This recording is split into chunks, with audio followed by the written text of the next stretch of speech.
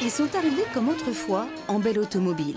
Les élégantes et leurs fringants cortèges sont venus comme chaque été depuis 13 ans encourager les plus téméraires, les désormais célèbres adeptes des bains de mer.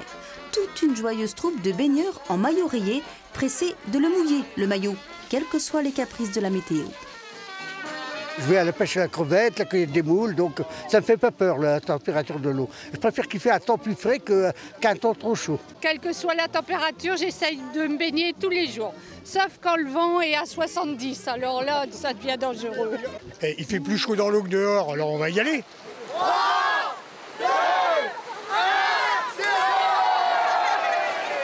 Et ils étaient finalement nombreux à vouloir ainsi tester la qualité des eaux de baignade, comme à la belle époque où Mers-les-Bains, pionnière des stations balnéaires de la côte picarde, lançait la mode de la thalasso.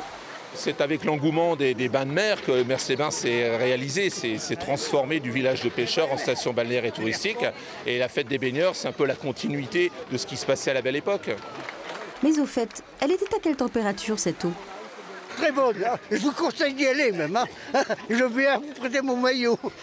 Un petit peu fraîche, mais enfin bon, ça remet les idées en place. Hein. Qu'est-ce que vous pensez de la mode de la plage à l'époque?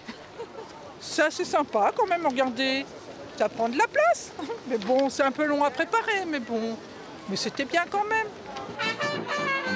Allez, une fois rhabillés et réchauffés, restait encore une étape finale, passer par la cabine des coiffeuses, histoire de se refaire une beauté pour un défilé de clôture où les ombrelles, comme un défi aux intempéries, ont cette fois fait office de parapluie.